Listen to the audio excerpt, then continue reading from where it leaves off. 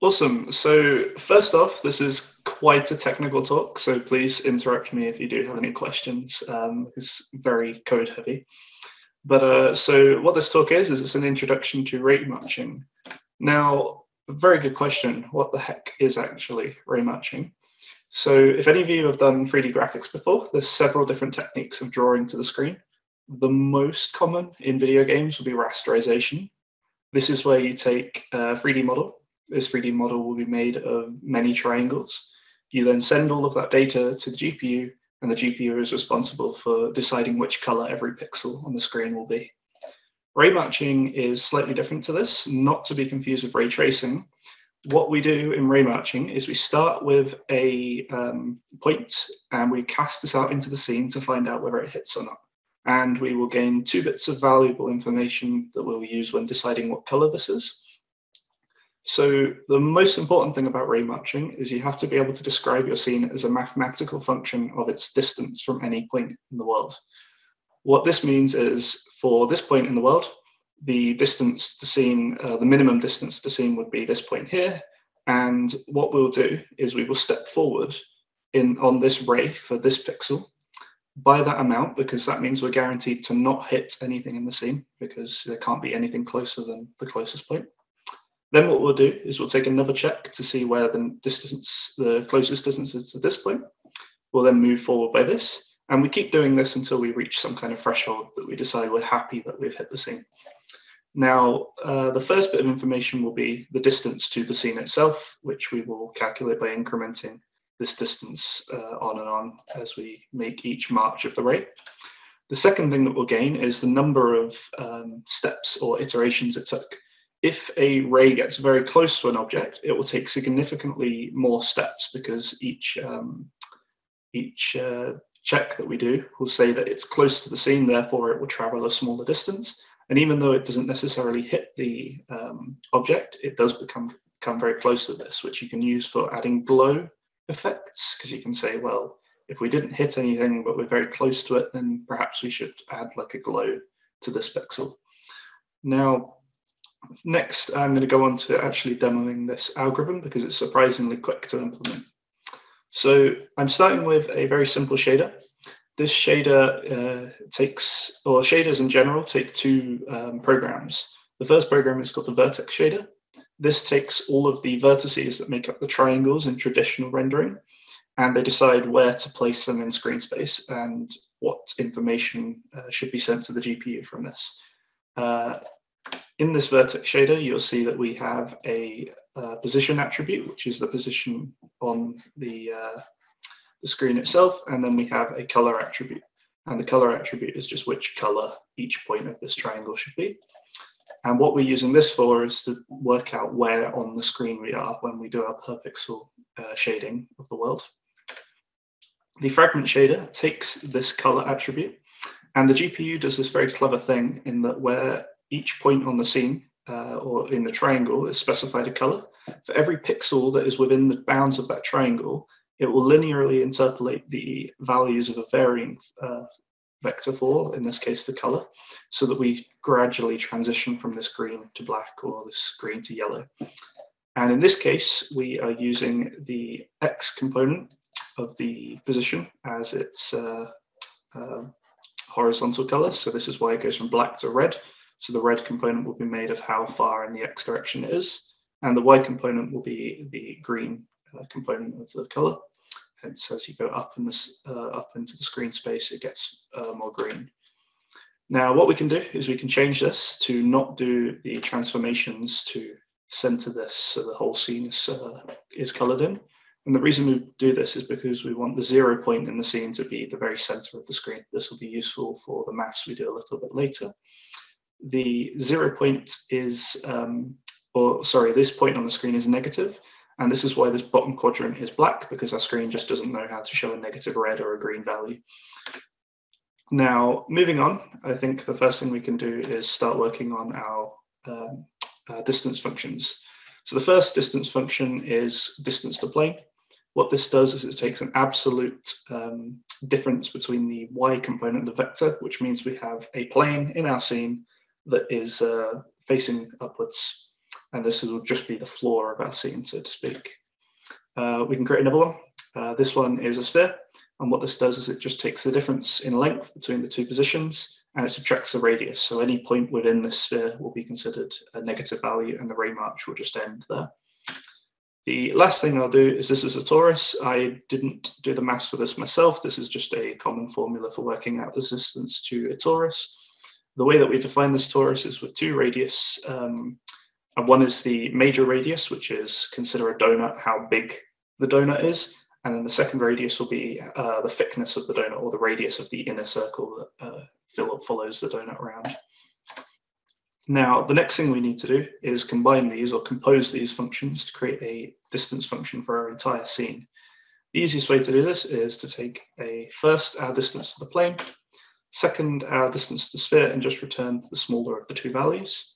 And if we want to go ahead and also add the torus to the scene, all we'll have to do is, one, store all of the results in an array just to keep this cleaner, and then just work out the minimum value, or the minimum distance value, and return that from the distance function. Secondly, to start our ray marching algorithm, we need to work out a number of iterations to the scene. We need a minimum distance and a maximum distance, and these will just be thresholds we can tweak if we want to change the accuracy of the visuals produced by this shader. Second of all, just a small structure that will hold the data of the ray march, the distance that it went, and how many iterations it took. Now, this ray march function looks a bit big, but we'll break it down into two sections. First thing we need to do is work out the position of our current, or where the ray is, and we'll keep track of this for each march of the ray. And the second thing we need is the increment, or three things. The increment is just how far into the scene we're traveling. And the last one is just an instance of the result structure that we'll just change before we return that. Now, for the actual ray march itself, all we have to do is, on each iteration, set the position of the ray to the origin, plus the distance that we've traveled in that direction. So consider a point in 3D space. We have a direction we're traveling, and we just set the point to some distance along that ray. Then we will set the increment to the distance to our scene, which is the function we composed with the plane, the sphere, and the torus. And we will increment the distance structure and the iterations each time in the loop. And if we happen to be less than our minimum distance threshold, or greater than our maximum distance threshold, then we'll just break there and then. And last of all, we need to actually display this on the scene, because currently it's just a bunch of maths, and we want to actually see our ray marched world, so to speak. Now, first thing we can do is just set up some information about a world, like where the camera is, where the ray will start, and work out the direction. And the way we work out the direction is just by using the green and red value of this color to offset the height and the trajectory of the ray that we're firing into our scene. Now, simply by taking the result of our ray march and working out how far that distance was into the scene, just reverse linear interpolating this just to prevent it from being a bit too dark, we can just set the color of each pixel to the distance in the scene. And this ray march algorithm is being run for every single pixel on the scene, which is why we do this on the GPU, because doing this on the CPU would just be far too inefficient. Now, I'm going to skip past quite a bit of this while I planned to do a bit more in depth. It can get quite deep, and I think this would be a bit too much and fry your brains. I'll just show the highlights using the number of iterations we took. We can do some cool stuff like working out some outline into the scene. By adding them together, we can effectively just merge the two pictures on top of each other to create some like cartoony effect. Now, I did a bunch of code here to add color to the scene just to show that it's possible, but you can also add color to the scene if you want to. And by setting the position of the torus by time, you can effectively move the torus in your scene. Now, this is all cool, but why the heck would I want to know this, and where is it used as opposed to just traditional 3D rendering? Now, one cool technique is for fractal-based geometry. You can set the position on the distance function to be a modulo, and what this will do is effectively, every time the ray goes through the area, it will just wrap back around in the world, And what this does is give you infinite instances in all directions of whichever model that you've created, with basically no overhead, because the algorithm is you're adding infinite objects to the scene, but changing nothing to the expense of the function. A really cool demo of someone that's made something with this that's a bit more tangible is Marble Marcher. This is a video game that uses ray marching to basically create a little game where you have to roll a marble around a fractal world and get it towards the flag before the time. And it's actually become a bit of a hit in the speedrunning community because it's just such a fun, wacky little game. And another really cool version of this is for clouds in some modern games. Ray marching can also be used in volumetric instances. So rather than just ending the ray when it hits an object, you can let it travel through and pick up some information on how far or how long it was inside an object. And using that, you can work out maybe how dense some area of cloud is. And all you have to do is define your cloud as some distance function, which is exactly what the new Microsoft Flight Simulator does, which is how it creates such stunning visuals with basically little overhead. But yeah, that's all from my talk. Is there any questions that you folks might have?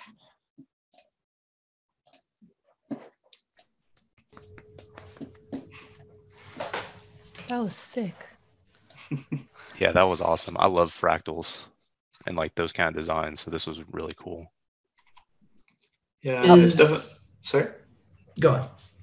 Oh, no, I was just going to say, yeah, it's definitely a really cool technique if you're doing fractal stuff, just because of the way you can mirror objects. I've seen people do loads. The Mandel bulb is very quick to implement in ray matching, or as a sign distance function.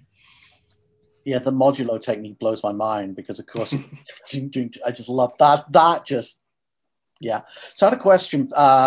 You probably don't need to go all the way back. You can probably just answer this. But when you were talking about so you've got the ray distance, so from the camera out to your world, yes. And you've got a direction. Is the direction like angular, or is it in X, Y coordinates, or Okay. Sorry, it's just a vector, free component vector, and it just specifies how normally normalized, and that direction is generated generally by saying whatever the color was for the triangles that we used in our scene, whether it was, if it was more red, then that means this pixel is more that way, so the ray should move more in this direction.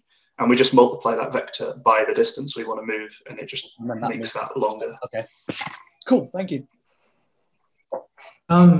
Is this what people in Pico 8 use when they do, like, here's a whole 3D thing in a tweet? I am not familiar with Pico 8, so I'd have to have a look, but possibly. Who knows?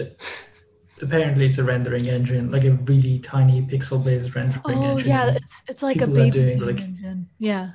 Yeah, it's insane 3D things. It's possible, but it's very limited on what you can use with ray matching because everything has to be described as a distance function, which very much limits the kind of geometry you can render. I put a link to it in the chat and in the Discord so we could check it out. I can see it.